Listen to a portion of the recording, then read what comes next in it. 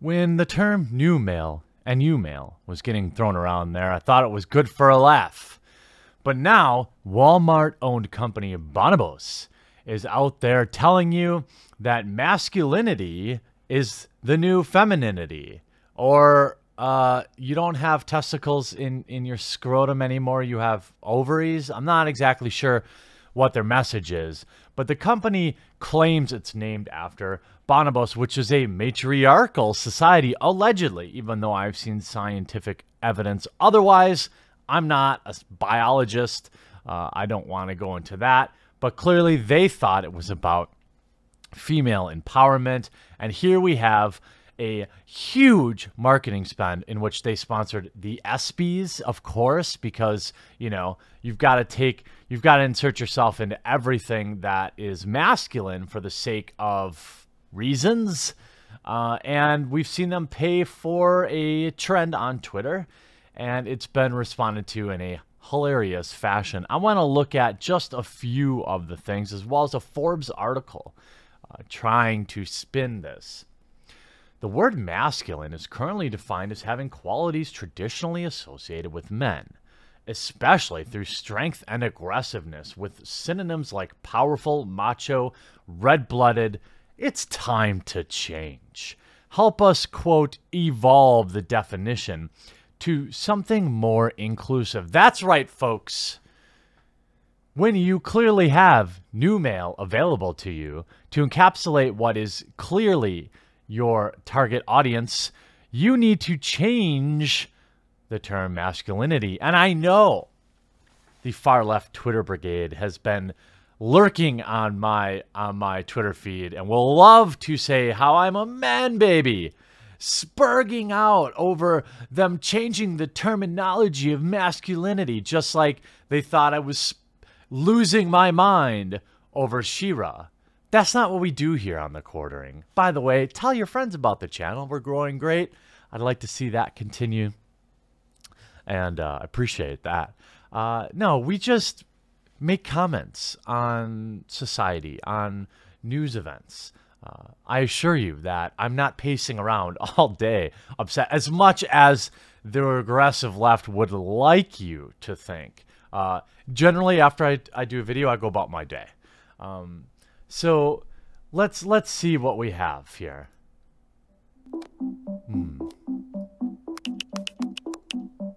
Masculine. Adjective.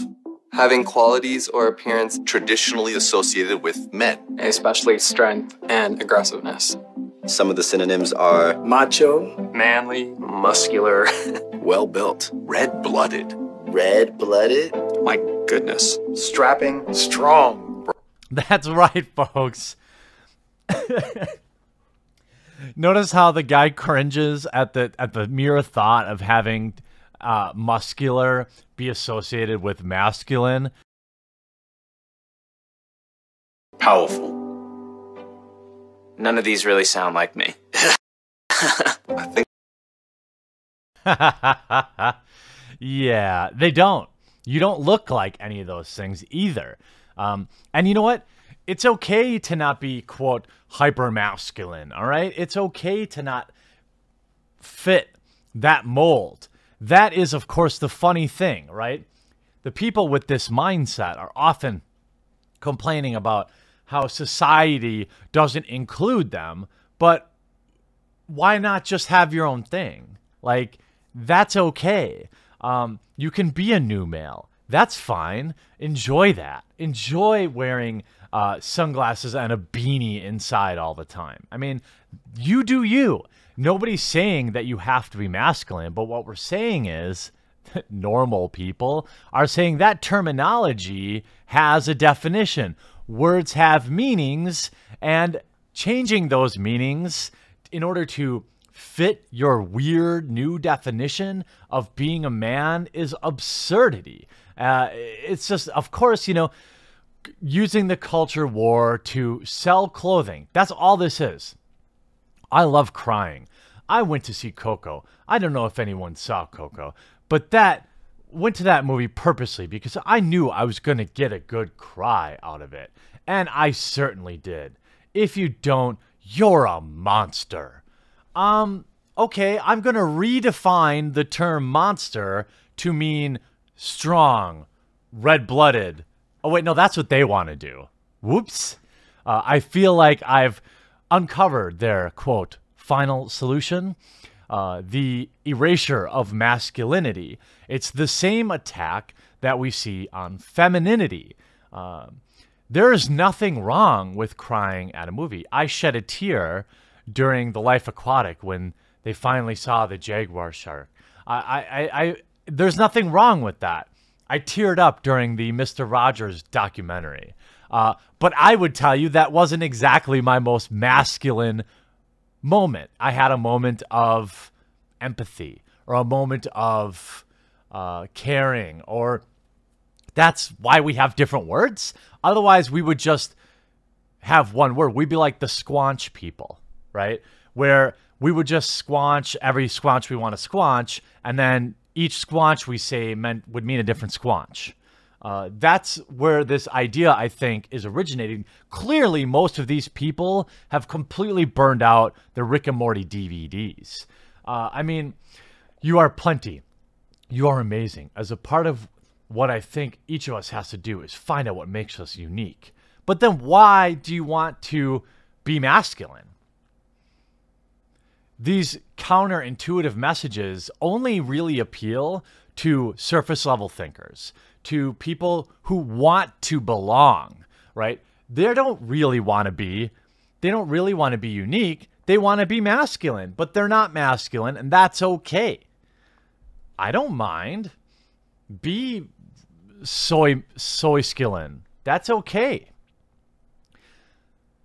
I think the problem I think the problem would lie in the definition of what being a man is. And being a man is associated with only being masculine. No, that's not entirely true. These all are men.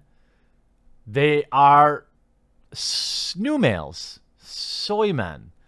And that's okay. That appeals to some soy addicted females. Females that want men who kneel to them, men who worship them, men who thank God every day for the chance to feel those sweet walls every once in a while. Okay? There is a market for these new males, and they're probably killing it. They're dating all sorts of women and men, but they're not masculine. All right? And they don't fit the traditional terminology of being a man. And when they say, we say there's only one way, here. We say that there's only one way to be a man. So many individuals, they try and fit, and it just gets to a point where it's too much. You don't look like a man. If you want people to call you a man, look like a man. I'm sorry, you're wearing a woman's blouse. All right? Accept that people have eyes and make decisions based on what their eyes see. Nothing is wrong with the definition of masculinity. Make up a new NU word for you. The Evolve the Definition campaign has a woman behind it. Oh, imagine my shock. Bonobos, the co-president Mickey Onverell, who joined the company in 2016, Walmart acquired the e-commerce startup funded by Andy Dunn for $310 million. Onverell says she and Dunn began discussing the brand's broader purpose. That's right, because your brand's purpose is not to sell cheap clothing. It is to change the world. And we talked about moving beyond the evolution of men's pants and to the evolution of men. That's right. That's what is important. Not selling high quality clothing, because I assure you, it's not. It's about the culture war. It's about using the culture war. It's about changing, bending, and controlling people. While gender equality and inclusiveness were important to the brand, bonobos are a matriarchal society. That's under question. Onverell says, a woman's perspective on the event since the presidential... Of course! Of course! Of course! That's my best chunk for you there.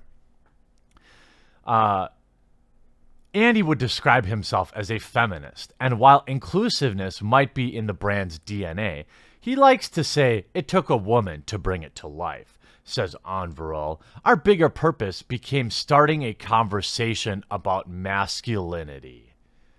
Right. And that's why you chose to sponsor the ESPYs instead of sponsoring a Broadway show. Why do you think that is? Do you think that maybe they have some sort of idea to erode masculinity? How many pairs of pants do you think your new male propaganda sold during the ESPYs? I'm going to guess almost none, right? It's like the idea that people watch awards shows. Like, I don't watch the ESPYs. I watch baseball games. Most sports fans don't watch award shows. Nobody wants to hear about how a multimillionaire overcame to become an even richer multimillionaire. Or they made a great play and let's worship them. We already do that every Sunday for football. All right? Nobody gives a shit about the Pro Bowl. Nobody gives a shit about award ceremonies. Nobody cares about the Grammys. Nobody cares about the Oscars, except for the bourgeoisie, ultra rich, far left regressives already in Hollywood. They're smelling their own farts. Joe Everyman and Jane Everywoman doesn't want a new male. You go poll 100 women on the street and ask them if they want to be married to a male feminist with T levels lower than their grandfather and see what that number comes back. This is all about propaganda. This is all about the attack on masculinity. And it's hilarious to see now Walmart funding this same attack when their customers would probably fit the Joe Everyman, Jane Everylady to a T, a low T.